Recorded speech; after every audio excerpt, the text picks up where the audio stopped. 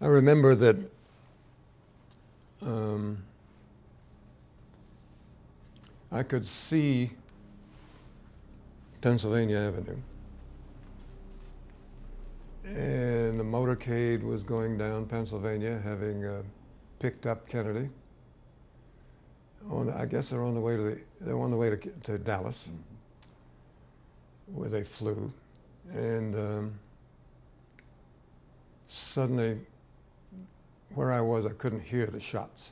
I heard them. I had a television monitor on, and that's where I heard them. I couldn't hear them there. I was up in the studio. I see. And we had then a young man named Robert McNeil. Name was Robin. He changed it. Who was riding in the back seat of the car behind, second car behind Kennedy's. There was a Kennedy's car, Secret Service, NBC's car with McNeil in it.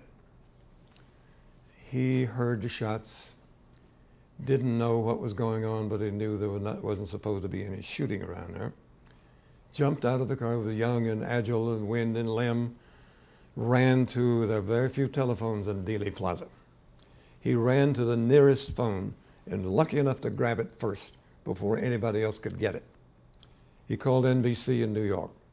Somebody at NBC in the newsroom said, hold on. They said, this is McNeil in Dallas. Very excited.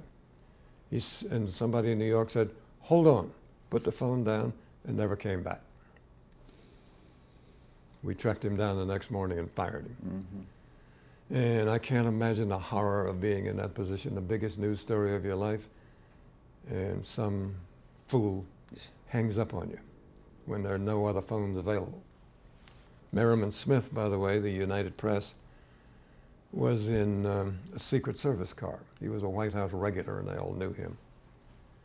And the Secret Service had its own telephone in the car.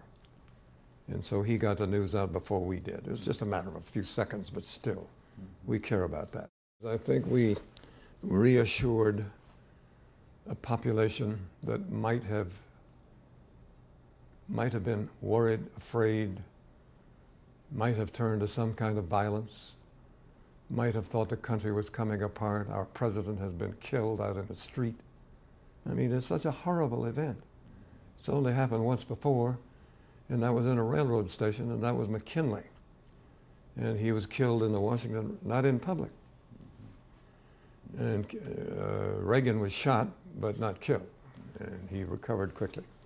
So it was a once-in-a-lifetime, please God, event, and none of us had ever seen anything like it before. The last shooting, as I say, was McKinley before any of us was born. We didn't know anything about it. The network just took over and stayed for 2 or 3 days, day and night, all night. We thought we were, it was our responsibility to calm the public, to explain to them the president had been shot, yes, perfectly horrible, yes, but the country lives. And there's not going to be any crisis. And I think in doing that, we performed a real service in which we can take some pride. Nobody got excited, nobody shouted, nobody screamed.